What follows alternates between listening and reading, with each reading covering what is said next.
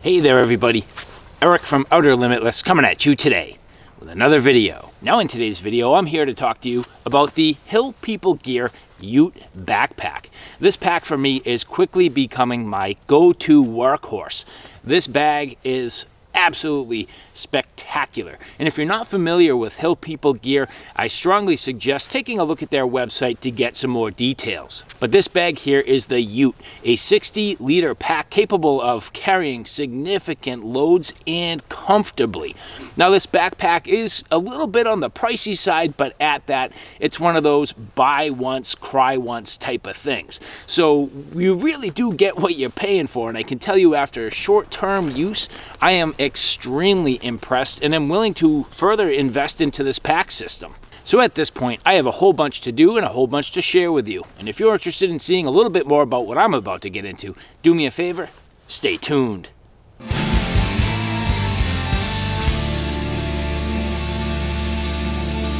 And so yes, the Hill People Gear UTE backpack. This pack is absolutely awesome. I love this. Everything from the fact that first is it's USA made, second is the choice of materials, the fabrics, the buckles, the zippers, all the hardware. But even furthermore, the capabilities are outstanding. Everything from the harness system and the comfort while you're carrying it with load in the bag, so at significant weight, and how it just manages the load. It is extremely impressive. And this bag is a little bit complicated. It's not the most straightforward. So first thing I'm going to say is if you think you can get this pack and just throw it on your back, it's not really going to happen, and I'll explain why.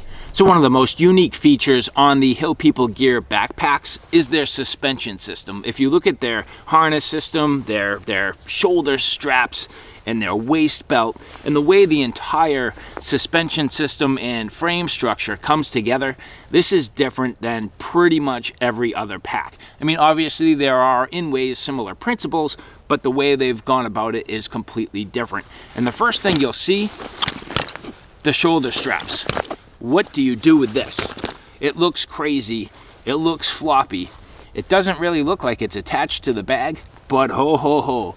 Don't be surprised when you find out that this is actually one of the most comfortable harness systems you could possibly get, and it distributes the load on your back probably the best you could possibly ask for. And the first thing and the key to it is the fact that the internal frame structure has been set up so that it literally distributes the load down into the small of your back. So that spot right at the bottom of your back where you really want to bear the load, everything translates right onto that and it sits nice and firm. And there are 70-75 aluminum stays in here that can be bent perfectly to the contour of your back. That's the first thing, as well as a nice internal frame sheet. Now those aluminum stays sit down into fitted pockets that actually go onto the waist belt. So this waist belt here is called the Prairie Belt, and this belt is nice and wide and I'd say amply padded.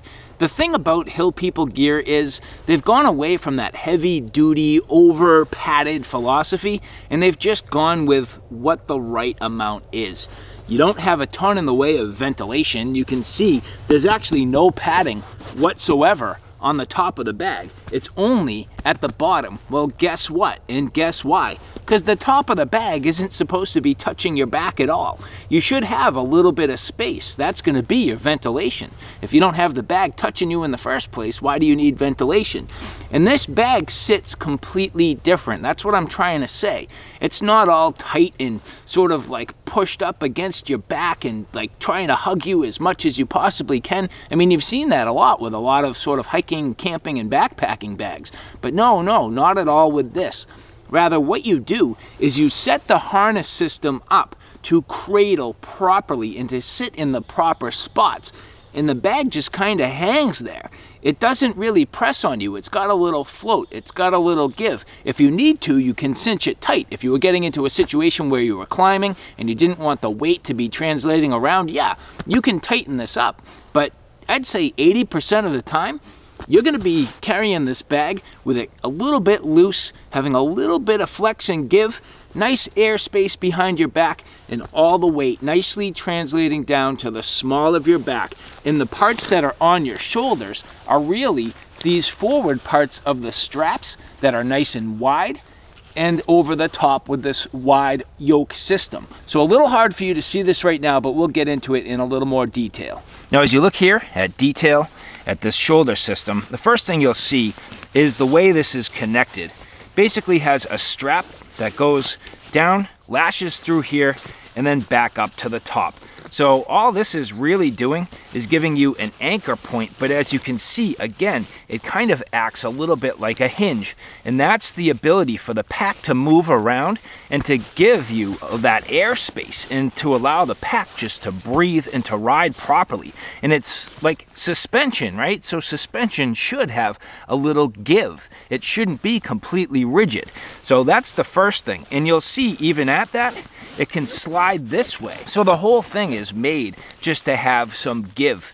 And at the top here, you'll see the way it's attached is with the load lifter straps. So very similar to most other packs where you have your load lifter straps. But this entire system is a yoke that goes around the back of your neck, cradles down the fronts of your shoulders, and makes a nice wide point of contact. And the funny thing is, again, if you look, not overly padded at all, but it's amply padded. It's just the amount that it needs and to do its job well. It's really the surface area here, the overall suspension system, and the way the bag rides that adds to the comfort, not necessarily all the padding. You do end up with a couple of extra attachment points, so if you were to use this particular harness with other bags, packs, and other parts of their system, it is compatible. And this one here is considered, if you look at the tag, to be the HPG, which is Hill People Gear 15, and it's the shoulder harness version 2. So I'm not sure exactly the sort of history and if there's more than the version 2. It is my belief this is the most current version, but anyway, just some of the details. Now the other thing about the Hill People Gear harness system is you do have all the connectivity points that you need. So you have a nice quality sternum strap, perfectly placed. You actually do also end up with what's essentially bottle holders. So on your sternum strap, you'll see on both the left-hand side and the right-hand side, you end up with shock cord. And that's so you could put different things, like if I wanted to carry my gloves, maybe even slip in some trekking poles. You could put in here different accessories. You could put a water bottle. So nice that these are here, low profile, very simple and nicely done. And the other thing you'll notice is my ability to attach additional accessories to the straps. I always like carrying a knife and a small knife on my shoulder strap in the inverted position, so that's working very well. And I have recently been using this Peak Designs carrier for my camera. So as I hike in and I'm scrambling around, I really like the idea that my camera is mounted on my shoulder. And these straps have worked out perfect for this. So far, I am very impressed. Now getting into details on the Prairie Belt, you can get the Prairie Belt in a number of different sizes, so you definitely want to be careful. I got the size for roughly around the 33, 34 inch waist size. This belt is slightly, and I'm going to say slightly big for me. If it could cinch down maybe 1 more inch, I'd feel a little bit better about it, but it does the job and it does it well. You'll see here fully MOLLE laden with a number of connection points all the way along, and you do connect the back side of the bag into here to help pull everything together. So this can be removed, and the entire harness system can be removed to use it with different accessories and different packs. Definitely with the Prairie Belt, so that works out well. And you may use these different connection points for different reasons, adding carabiners or connecting bottle pouches and things like that. And that is one accessory I think I will probably get for this, is adding those bottle pouches. So sort of like the canteen pouches for the side of this. I think it's a perfect application and a great way to go about it. So anyway, the Prairie Belt feels very good. Again, not too much in the way of padding, but ample. It's enough. It does what it needs to do, and it does it well. And another nice detail on the Prairie Belt, they utilize Cobra buckles. So very cool. Nice, durable hardware, good positive click, and also the ability for the forward pull, which I like. So forward pull on the straps to tighten, that's just great. And so as we go down through the rest of the features on this pack, you'll see everything just beautifully done, from all the hardware and the buckles and how everything is laid out and connected. This bag is just amazing. And the first thing is the choice of materials. So you do have 3 main materials. You end up with 1000D Cordura, 500D Cordura, and Hypalon. And those 3 materials, other than the straps and buckles, pretty much make up the entire pack. So the fabric choices are perfect, where you end up with 1000D in some of the spots where you have a little more roughage and, you know, on your straps and on the prairie belt and the places where it's going to rub. Then you end up with 500D on the rest of the bag, which is good and durable, but it does save a little bit of weight. And then you end up on the side of the pack and in some strategic locations and in all the connection points using Hypalon, which is very strong, it's lightweight, it doesn't stretch, and it does a great job. So this bag, very well engineered and laid out, and the actual design of this is perfect for my needs. And so with that, there are a number of different colors that you could potentially get. It is a little confusing, and I wasn't exactly sure at first, but this, I believe, is the Ranger Green and khaki combination. There are other colors, like, say, for example, you can get into the manatee, which is the gray. You can get into foliage, and that's where foliage and Ranger Green, to me, sometimes are like pretty close, and different companies call them a little bit different. But this here, again, being the Ranger Green and khaki combination, very, very nice. And all the other accessories that you can get are also made to color. So depending on what you're looking to do. And we do have one of those accessories here. We're going to get into that also in a little bit. But you'll see my ability to manage on the outside of the pack very nicely. So everything from attaching my tools. So here you'll see I have a tomahawk.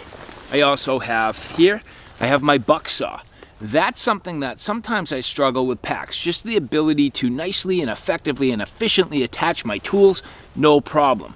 Small tripod for my cell phone. I need that, I film. I'm a reviewer, I need my tools with me. And that includes my filming capabilities. So having that there, very, very nice. You'll also see that right on top, just some real nice straps where I can put here, for example, just a ground sheet. The first thing I do when I get to an area, I want to lay out my stuff. I want to pull out my ground sheet, lay it on the ground, and get my stuff as I take it out of the pack onto the ground sheet. That works out very well. But you could put a jacket, a bedroll, a tent. It doesn't matter. This strap system right on the top is perfect. So very nicely done. And the other thing I complain about a lot is no straps on the bottom. And that's the other thing, just right away. Perfect. Straps on top, straps on the bottom, and fully laden with straps down the side. This thing is definitely capable of carrying a lot of gear comfortably, and obviously the tools. That's a bonus. Now, if I had one gripe, and the reason why I said I need to go to the bottle carriers is because these pockets on the side are quite shallow. For me, where I have my tools and I'm really leveraging these pockets to help me hold the tools, it does struggle a little bit in the water department. So having dedicated bottle holders on the prairie belt is going to be key.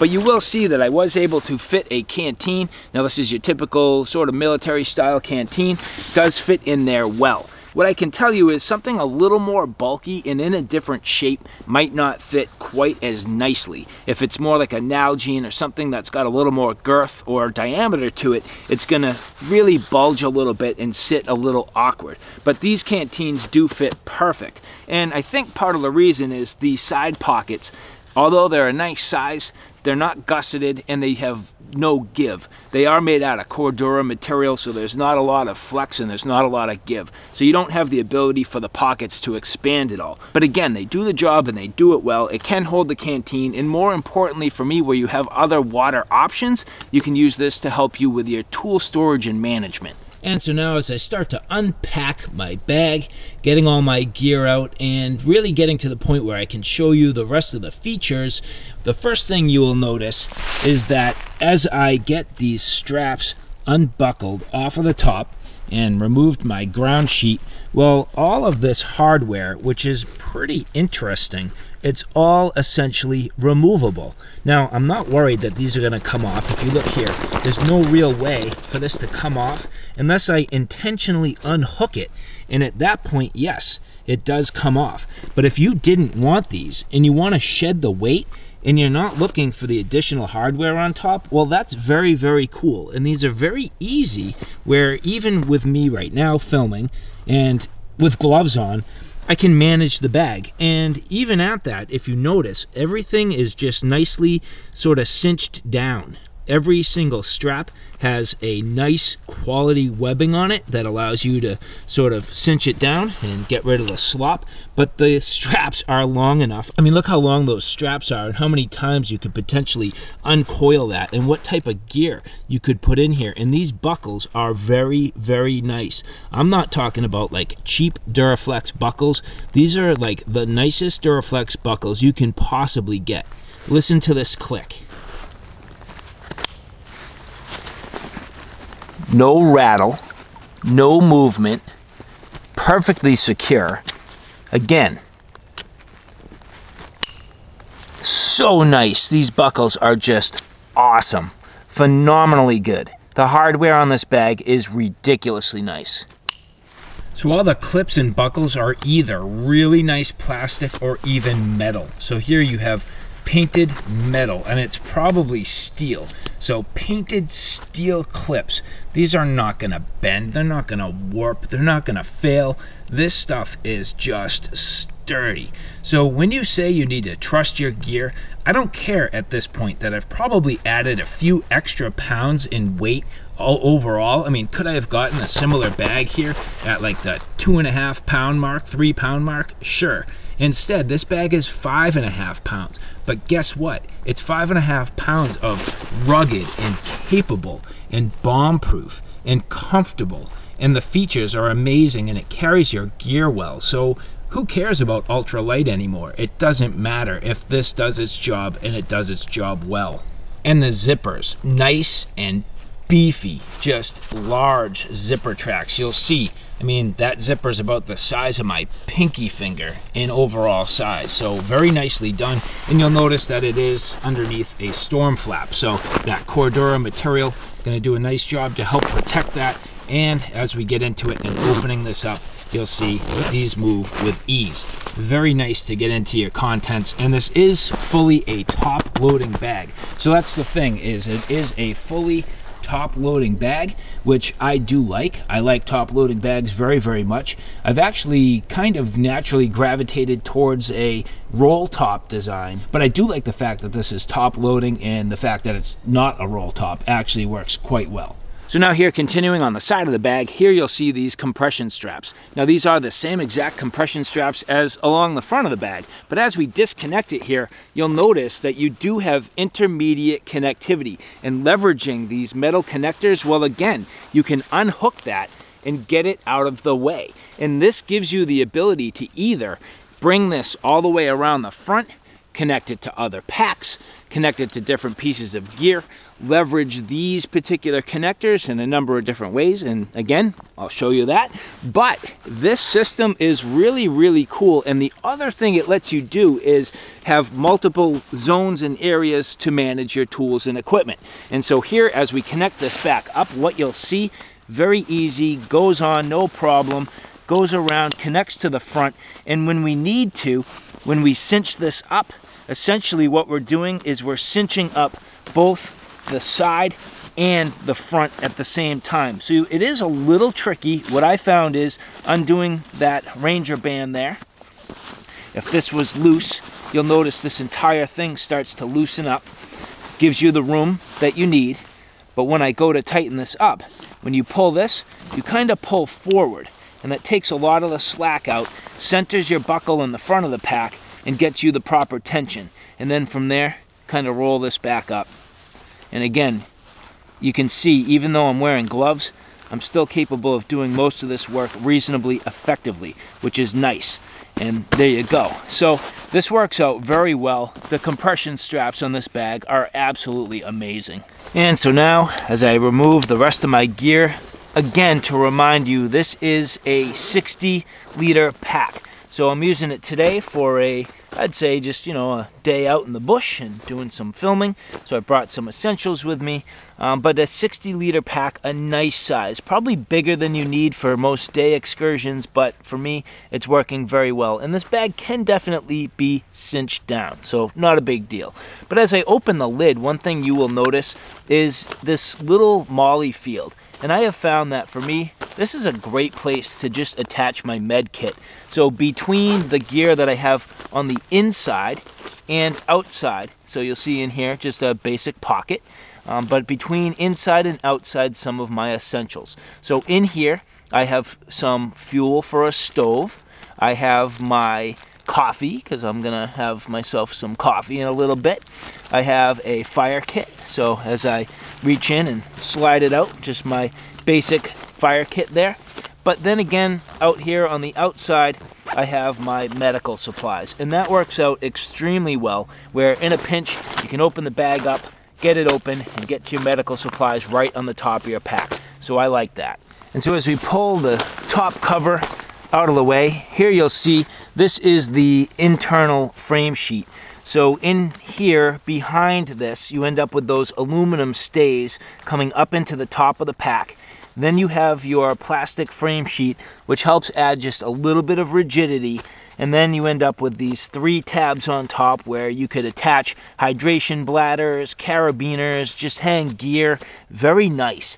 And this pocket here is big enough that you could fit a substantial water bladder. I'd say at least a 3-liter water bladder in there with no problem, hanging it off of the top of here to help suspend it. And you do end up with a hydration port. So right up in the top here, a little bit hard to see, but yes, you do end up with that hydration straw port. So nicely done, well laid out, well thought through. Just the engineering again on this bag is phenomenal.